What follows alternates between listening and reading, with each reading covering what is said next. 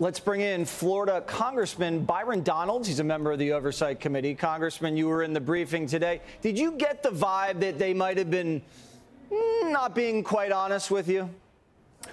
Yeah, got that vibe. There's a lot of things that are happening in there I'm not totally aware of. But one thing that makes it tough to discuss this is that you are talking about some of the security protocols at the White House, so it makes it difficult to really talk about this publicly. But to me, the thing that's lost on me is with all the surveillance that we have at our capability, we don't know who left a dime bag of cocaine in the White House, or we can't even narrow it down. That's the most frustrating thing overall. Well, they're narrowing it down to about 500 people, and then they're just going to drop it. Did you get a sense of why they're just dropping it?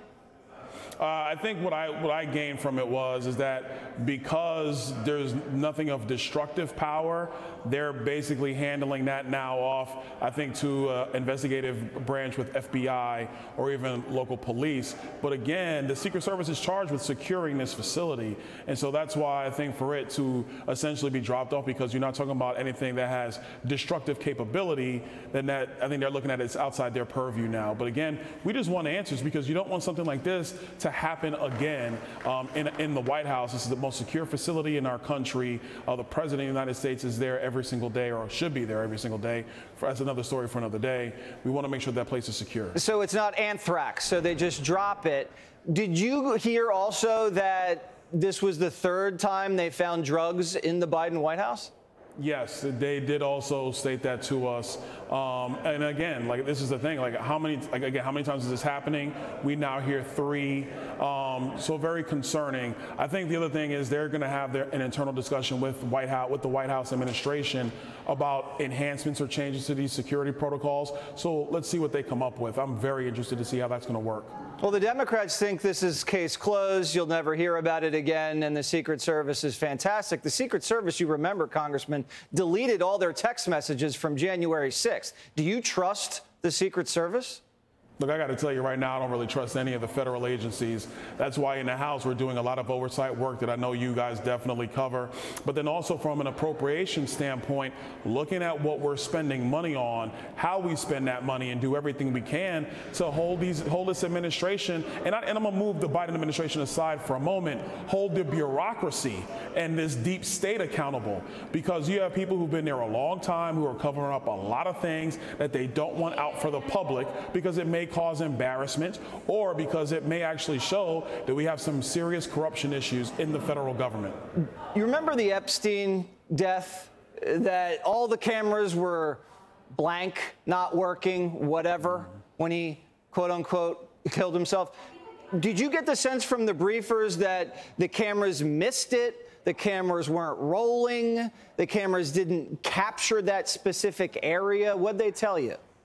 Well, what I can share is that in terms of camera footage on the specific area, there is not camera footage of this area. I don't want to get into anything more than that, because we are talking about some White House security protocols. How can you go into the White House, into the West Wing, mind you? And then we're not talking about where the massive tours are. That's the East Wing. The West Wing is where business is being conducted. And so you have people going into this part and drugs are being found there. That is a serious problem. The Biden White House needs to be full-throated and speak clearly on this about what's going on and how they're going to fix it. Do you think they couldn't narrow down the suspects, or they won't narrow down the suspects? I think from the briefing, it is difficult to narrow down the suspects. And that's when you're going to have the White House administration working in conjunction with Secret Service. As I understand it, those lines of communication are open, and they've given Secret Service the information they looked for. But I think that's where you have to deal with White House logs and some other stuff to figure out how far you get into that. And then there's this cross purview between just Secret Service and what their authority is versus the White House and essentially their control of movement and so on and so forth in the West Wing. Congressman, if they found coke at your house, would this go the same way? Absolutely not. Come on, man. You already know the answer to that. No, but that's why the American people can't believe that. They can't believe you can just find drugs on the premises and everyone's like, okay, case closed, one and done. That's why people can't believe it.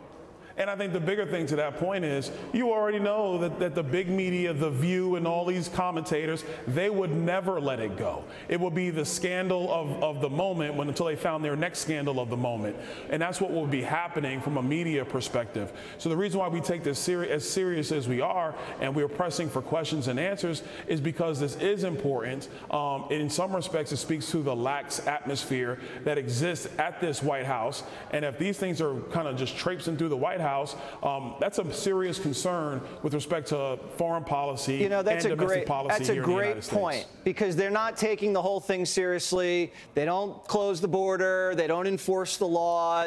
Their son gets away with pretty much whatever he wants. And it's starting to anger a lot of people, because it wouldn't go like this if Trump were there and they found the bag, or if they found it in my house or any one of your constituents' house. And I think you nailed it. Congressman, thanks so much.